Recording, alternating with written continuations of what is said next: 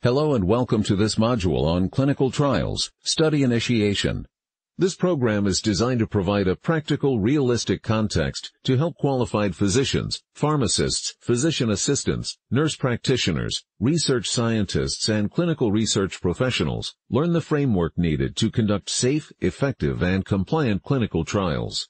Through use of a case study, the program will cover the roles and responsibilities of the clinical investigator and others in the study process, regulations and guidelines that govern clinical investigation, practices that ensure effective, efficient, and ethical study conduct.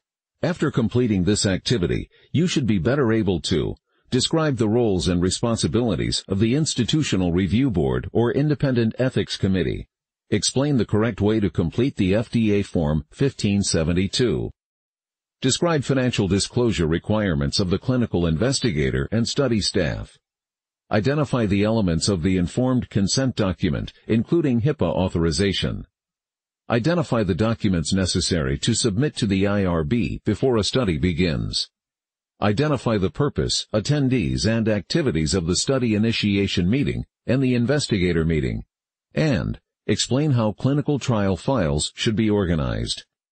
In this module, you'll follow a fictitious clinical investigator and her team as they conduct a clinical trial on a fictitious medication called Reductin. Meet Dr. Susan Miller. Dr. Miller has made a name for herself treating hypertension and angina patients and is busy on a daily basis.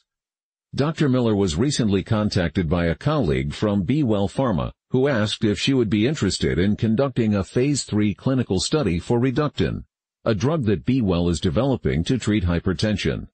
Dr. Miller and her team conducted a thorough feasibility study on the trial, and she has decided to participate in the clinical trial. In this program, you'll follow the activities of Dr. Miller and her staff as they conduct a clinical trial. You'll be required to make decisions about how Dr. Miller and others should proceed through the trial. Each scenario is designed to challenge and enhance your knowledge of the regulations, guidelines, and practices for conducting clinical trials. Module 2 begins where Module 1 left off. Dr. Miller and her staff need to complete a number of tasks as part of initiating the study. In this module, the team will complete FDA Form 1572, Statement of Investigator, complete the financial disclosure form, create informed consent and HIPAA documentation, submit study documentation to the IRB, and obtain IRB approval to begin the study, attend the investigator meeting, hold the study initiation meeting, organize the study files, and prepare to begin enrolling subjects. Thank you.